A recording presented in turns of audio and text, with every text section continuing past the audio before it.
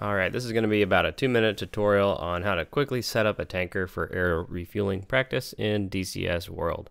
So right now I've got an F-16 here in the mission. He's at 25,000 feet, just one waypoint, and I'm going to throw a tanker in there. So go to the aircraft.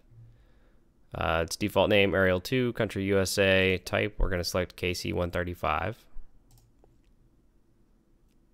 Radio is on, frequency is defaulted to 251, that's fine. Call sign, text code 11 by default, that's good. We're going to go ahead and throw a waypoint in there for him, so I'm going to click here on the map. And I'm going to set this altitude at 25,000 feet. Go back to waypoint 0, which is the original spawning waypoint. I'm going to go ahead and set that altitude to 25,000 feet. The speed's already at 430 knots ground speed. That's good. That's going to equal about 290 calibrated, which is what we want. So I'm going to come down here to the advanced waypoint options. We have tanker, activate TACAN. I'm going to edit this. We're going to make the channel something reasonable, like 6.8. Default call sign tanker, that's fine. We're going to select the unit, Ariel 2-1, that's the tanker itself. So gotta select that in order to get that to work.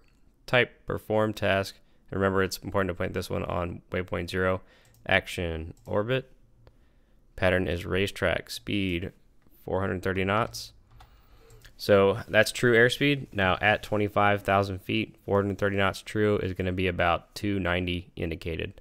For the fast jets, for the F-16, F-18, typical refueling speed and altitude is going to be 25,000 to 30,000 feet, about 290 knots, calibrated or indicated airspeed for that tanker. So 430 true is going to get us that speed.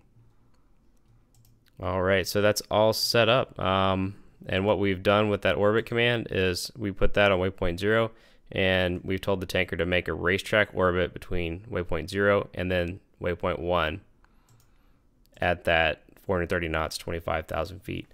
And you can throw that in there on different waypoints. It doesn't have to be waypoint 0. You could have it fly somewhere and put that orbit command at waypoint 4, and then it'll fly an orbit between 4 and 5.